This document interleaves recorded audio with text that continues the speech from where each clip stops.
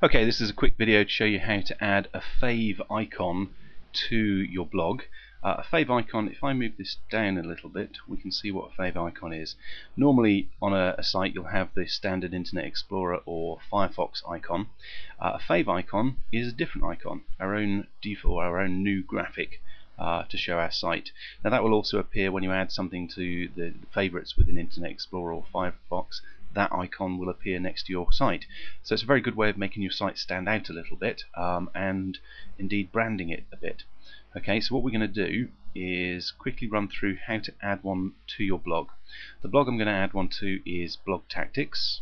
Okay, and I need to go into Blog Tactics, into the presentation, so that I can get to the theme itself and edit the theme. Now while that's uploading or updating, first thing I need to do is, obviously I need to create a fave icon. I'll do a different video to show you how to actually create a fave icon. Once you've created one, as I have already here, all you need to do is FTP that up to your site. So log on to your site using FTP software. I'm using FileZilla here. Again, there's a video on where to get FileZilla and how to use it within mat4.com/videos. And all I need to do is drag and drop that into the public HTML directory, and it just takes a second to do because it's a small file. We scroll down, that should now appear once it's finished. It's not finished yet. There we go. Now it should appear here. There we go, faveicon.ico. Okay, so if we go back to Blog Tactics and we go to the theme editor, the code that we need to actually use to put into the theme, you can find a copy of the code on mat7.com under the MISC page, and if we scroll down, it's here, favicon HTML for index page. That's in a text file in a zip file, so you can download it, open it up, and the file that you'll end up with will look like this, except it'll say your domain name here, so you need to replace that with whatever your domain name is. We need to copy this bit of code.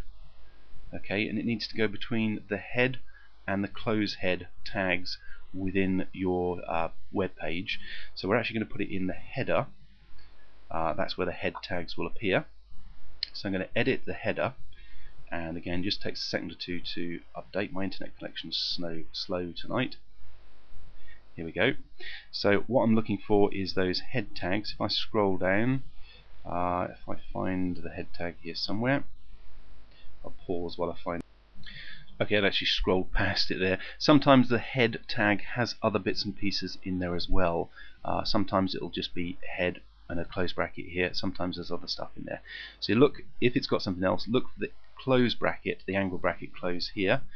Put another line in, and then copy and paste that bit of code that we needed into there, favicon code with our own domain name. And then we simply need to update that file. Again, I'll pause while this updates. It will take a moment or two.